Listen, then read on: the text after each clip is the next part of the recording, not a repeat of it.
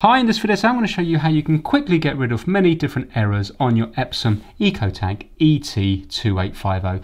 The same thing will apply to other models as well. Now obviously if there's an underlying problem, then this isn't going to fix it. But if the printer's just thrown a wobbly, then this might fix it, or at least it might get you printing again and you can have more time to then fix the underlying problem.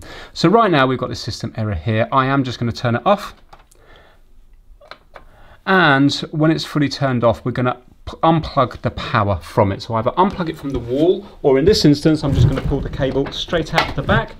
So the cable is now unplugged. Now I'm going to hold the power button down for 30 seconds.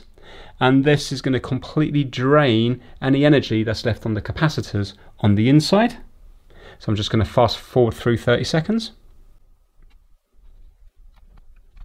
Right, so I've held it down for at least 30 seconds. I'm going to let go and you need to now plug it back in, or in my instance, I'm just going to plug it straight back into the back.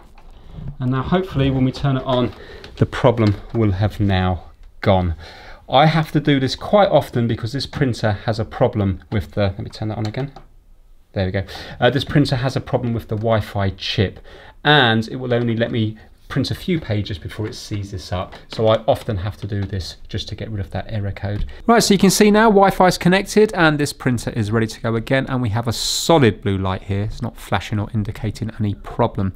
So this will keep working until the Wi-Fi seizes up again, or until there's another system error. But this is the workaround I do so I can get more use out of this printer before I have to either repair it or get a new one. If you've got something that you do that always gets your printer working again, put it down in the comment section below, because you may help other people out. Thanks for watching.